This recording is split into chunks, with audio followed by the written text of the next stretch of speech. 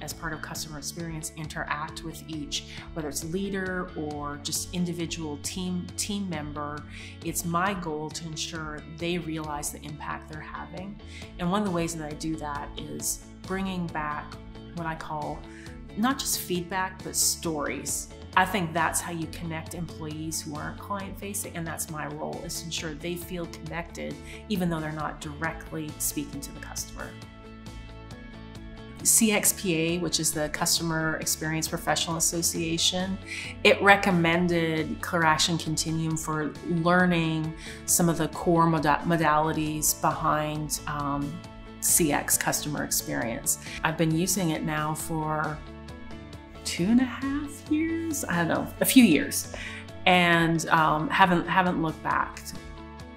Let's face it, most businesses, their strategic goal is to grow revenue, and how you do that is by not only keeping your customers, but by growing your customer base. And within ClearAction Continuum, whether it's sales, marketing, or communications, and there are best practices and ways that you can look at earning the right to customers' business, but also growing customer business, and that's by adding value. There are templates, there are podcasts, there are exercises, there is a network of people you can ask a question. Hey, how did you do this? What did you struggle with?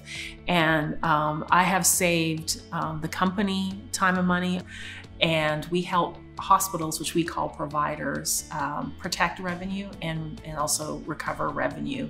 Since we've been doing this type of work, we've recovered $2.5 billion for providers nationwide. I consider it my customer experience mentor. I don't have to be, an expert in every single thing at customer experience, but I can go to ClearAction Continuum and I can find something as simple as, hey, you've been charged with breaking down silos. How should you approach it? So there'll be templates, it'll have questions, so you can go through an exercise. And I think it's so valuable because what it does is it gives you a framework that you can apply to your organization, your situation. And it doesn't matter what industry you're in, whether you're B2C or B2B, based on your responses to those questions or those guides or those templates, you can come up with a framework of what you'd like to do in your organization. I just absolutely love helping people. Even if something goes wrong, that's actually my element. It's easy to do it when things are going well, but when something goes wrong and you can still have a customer say, thank you, I couldn't have done this without you, that makes my day.